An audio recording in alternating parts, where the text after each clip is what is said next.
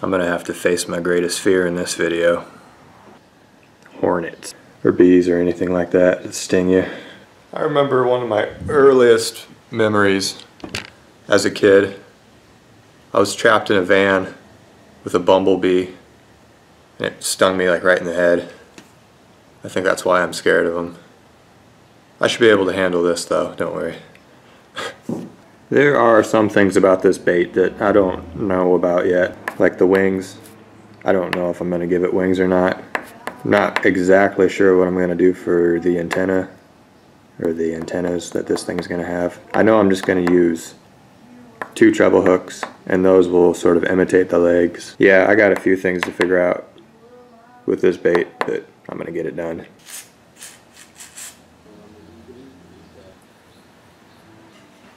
It's going to be one beefy hornet.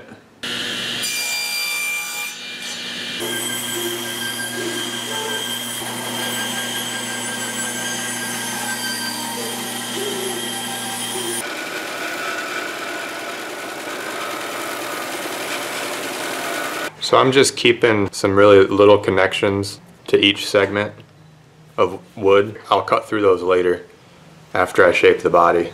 I think it's going to be easier to shape this body when it's all one piece. Now I'm going to cut out the top angle, or the bird's eye view angle of the hornet.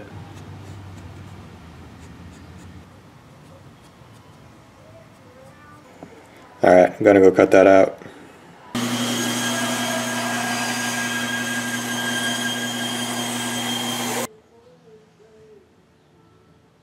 Cleaned it up the best I could on the big sander. Now I gotta use some hand tools and hand sand it down to block this thing out better.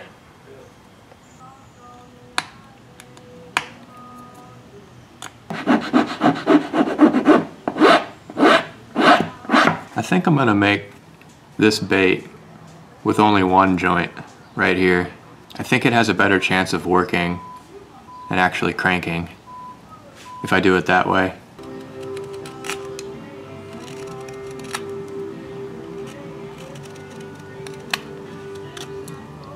I'm gonna have to carve it all out in my hand with a knife. There's no way I'm gonna clamp that securely in a vise and chisel away at it.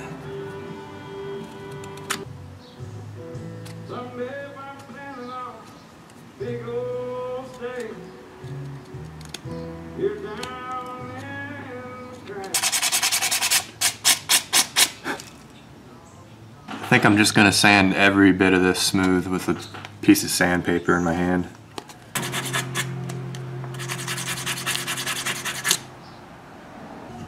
There's going to be a lot of little details to carve on this thing. There's lots of little segments on this part of the body that are like, I don't know, just lines running through that part of the body, and then this has, you know, the stripes on the back. Got the eyes, got the nose. It's going to be a detailed little bait. I could cut out every segment of these details and stencil them onto the bait. I'm just going to eyeball it and get as accurate as I can. I'm going to come up with my own design on the top too. The butt will be easy. I think the head will be easy too. It's more just this middle part. Most of the time, not doing this perfectly too makes the bait look more realistic. You know, you just got to remember what Bob Ross always said, happy little mistakes. I hope you guys know who Bob Ross is, or else that won't make any sense. I wanted to give it like some shoulder blades on the top, something to round off up there, and paint a different color. Not exactly the same on both sides, but that doesn't matter. This just got a lot more creepy. That whole thing right there is the eye, but on hornets, they have like this little notch in the eye where the antenna comes out of. I thought that was weird. That like the eye, it goes around where the antenna comes out of.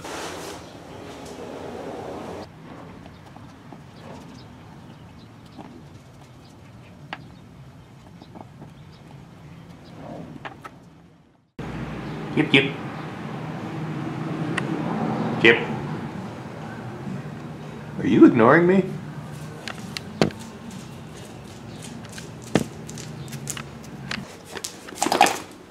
Good boy.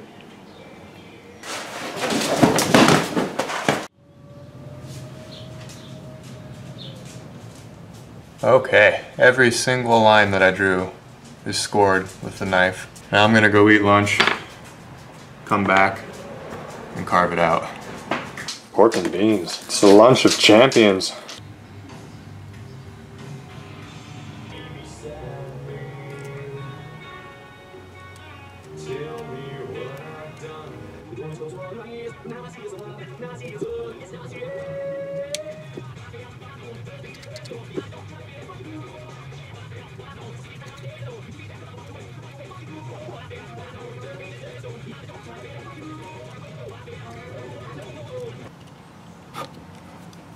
I've never actually carved an eye into a bait and then painted it after. I've always added the stick-on eyes or glass eyes. So this will be cool to see how it turns out. So I've got material carved off of one side of every line that I scored. So now I'm gonna go back and carve off of the other side of the lines that need it. Some of them don't need it. And then I'm gonna clean that all up with sandpaper. I'm not really sure after that. I'll figure it out. Okay. Everything is carved out and I got everything sanded down to 320 right now. Now's the time I'm gonna put some lead in the belly. I'm gonna drill out a 1/4 inch hole. I think that'll be enough to keep the belly down when it's cranking. Alright, this is gonna be a 1/4 inch by 1/4 inch hole.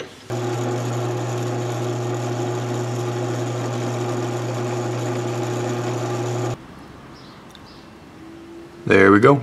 So now that all of the woodworking and the carving is done on this bait, I'm gonna cut the joint right there. And then I'm gonna drill all the pilot holes and then seal it with some wood sealer before I pour the lead in it. Time to cut a hornet in half.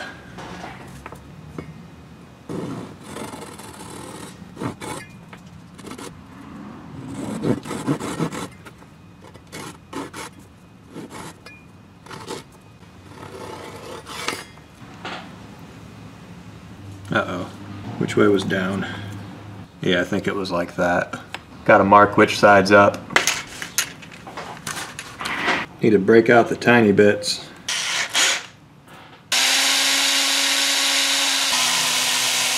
So now every pilot hole has been drilled out. I'm gonna make the hardware.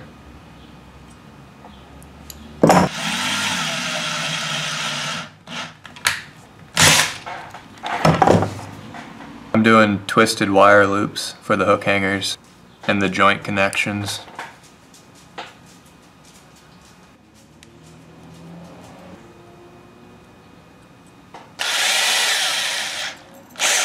And this is just 0.041 inch thick stainless steel lock wire.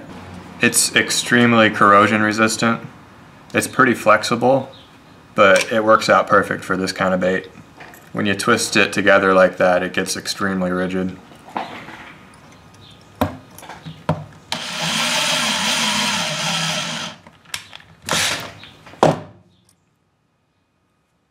Each end of this will get glued in to each side of the bait.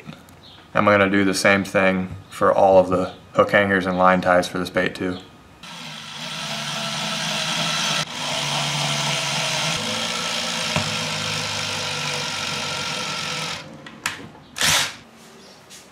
Okay, it is time to seal this bait.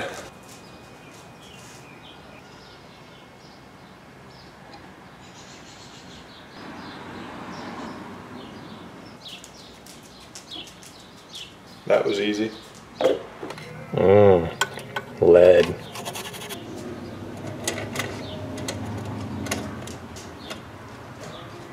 That's probably enough. This is a small bait.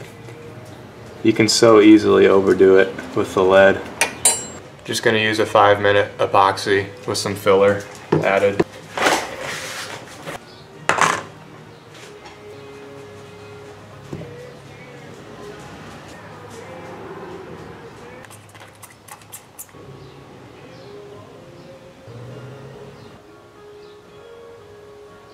Forgot what I was gonna say.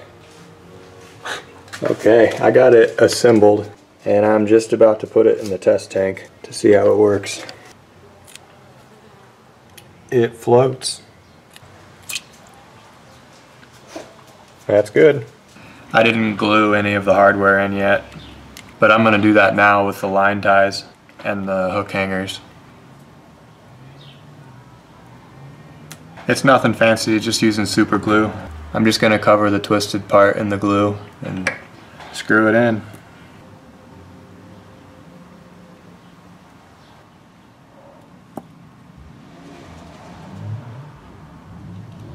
I guess I haven't really addressed it yet that this is going to be a topwater bait because it's a Hornet, you know, and I'm hoping for the angle of the head to move enough water or to catch enough water so that the bait will wobble on the surface and just look like a struggling Hornet on the surface. That's the goal. I'm not going to glue this in and join the two pieces together yet. I'm going to do that after clear coating. It'll make it a lot more simple to clear coat if they're separate. This is the final sanding I'll be giving it. And then I'm going to put some polyurethane on it. And I'm going to paint it. I glued a little wire into the tail of this lure to kind of imitate a stinger.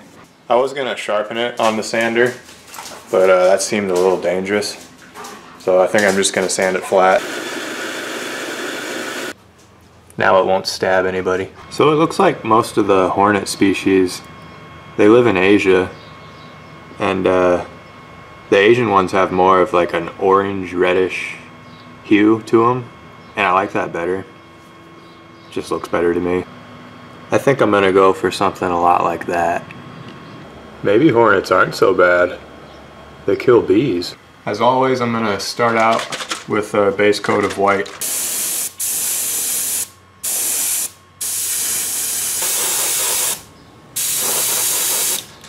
Then I'm going to do a coat of yellow. Yeah, I'll do the yellow, and then I'll go back over with some darker shades of yellow, maybe even orange. It doesn't look like they're quite red. They're more orange than anything.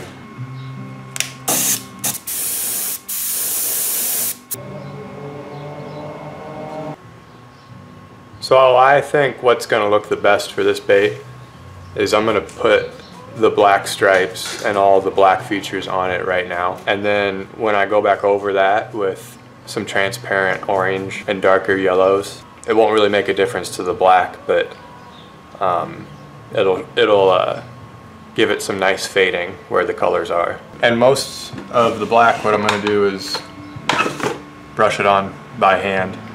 Actually all the black on this Hornet I'm going to brush on by hand.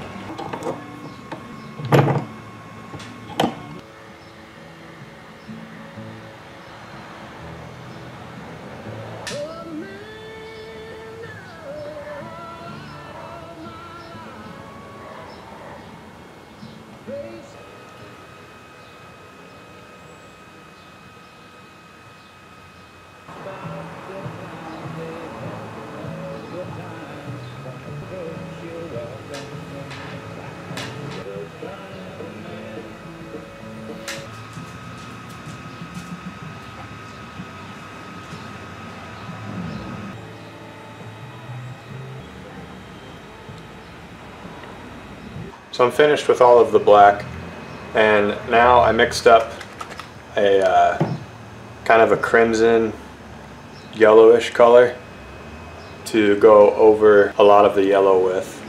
So I ended up just doing a little bit of the top on this bait with that crimson color. And now I'm going to actually get the airbrush back out and go over a lot of this bait with some orange. And then the painting really is going to be done. It's going to look good. The orange is really not showing up on camera, but it's there. Alright, time to clear coat. For this bait, I'm just going to use a 30-minute epoxy. A little faster working time than normal, but just as durable, just as shiny. I actually prefer using 30-minute epoxies, really. I think that's the tiniest signature I've ever done.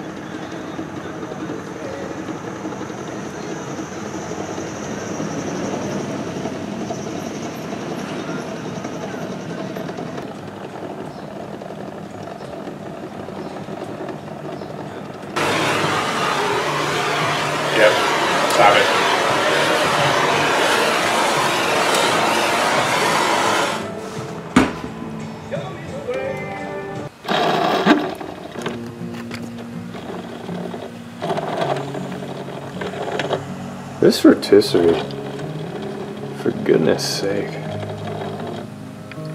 I'm about to throw it away. I figured out what I'm gonna do for the wings and the antenna on this Hornet. I've never done anything like it before, but I think it'll work. It's what I'm gonna do next when this thing's done clear coating.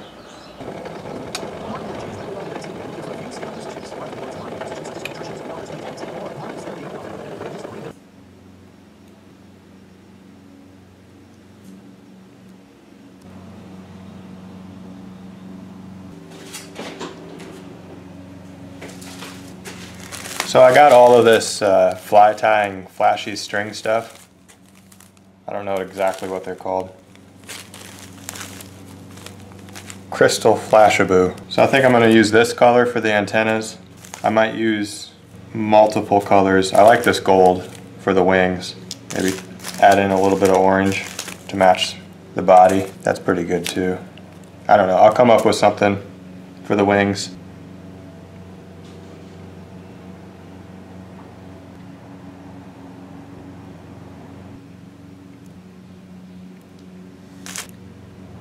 There's the antennas.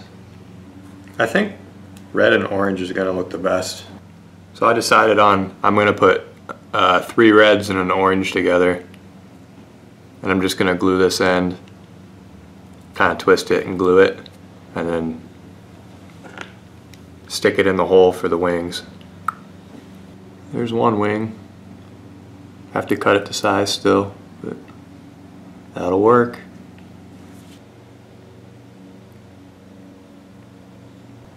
There's the other wing.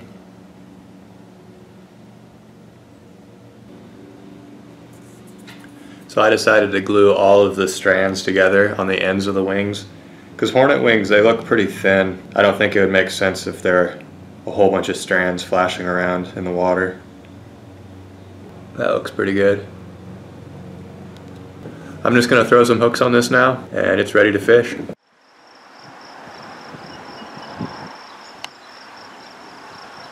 So you all know I give away every bait that I make on my Patreon page. Every dollar that you pledge every month is a chance to win every bait that I made that month, is how it works. So if you want a chance to win this bait and every bait that I make this month, go help out the channel on Patreon. And if you're not a Patreon, still, thank you for watching. This is where I'm going to be fishing this bait. It's really rocky right here. The water's pretty murky right now, so it's hard to see. But the bass hide down there in those rocks. I'm just gonna twitch this Hornet across the top. Time to see how this guy works.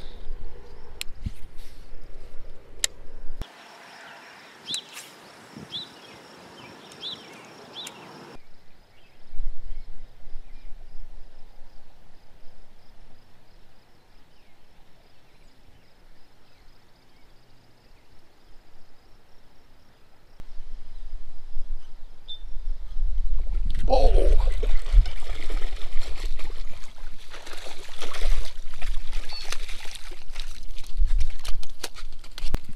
That one scared the crap out of me. I was pulling him out of the water, or I was pulling my bait out of the water, and he hit it before I got it out. Whew. Let's clean you off a little bit.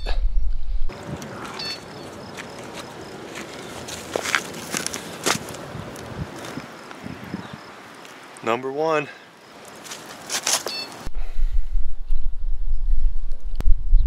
Before I caught that bass, I was probably fishing topwater for, I don't know, 30 minutes. It seems like the topwater bite's kind of off right now. So I was just reeling the Hornet in just like that, giving it some twitches. And it kind of dances and goes subsurface, which is nice. There's another way to fish this thing.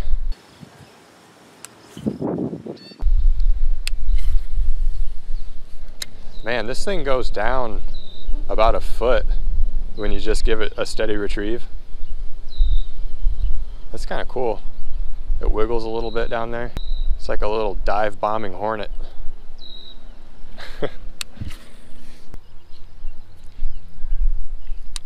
I'm gonna change spots.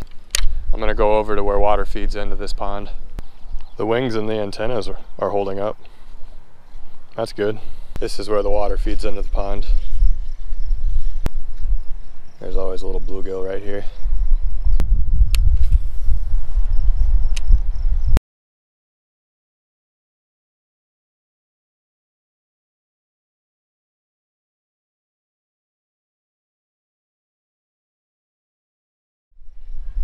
I think I might go to a lake with this thing.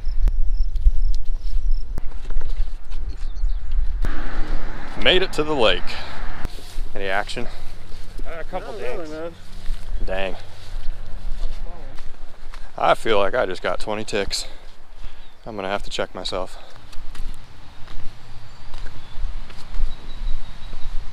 I think I'm good.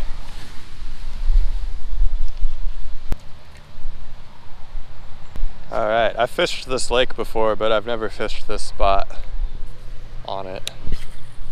There's crappie in here, there's yellow bass, there's largemouth bass. There's quite a few different species.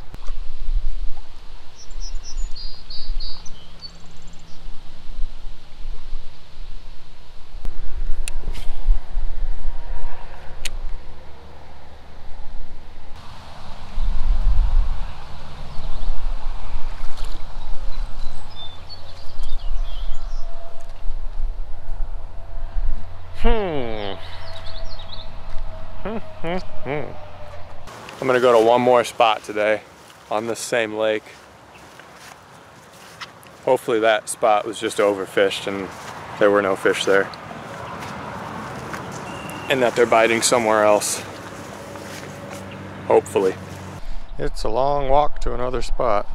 I'm walking along this tree line waiting to see an opening where I can get to the lake, but I haven't seen any yet. I'm almost all the way onto the other side. Oh, is this one? I think it is.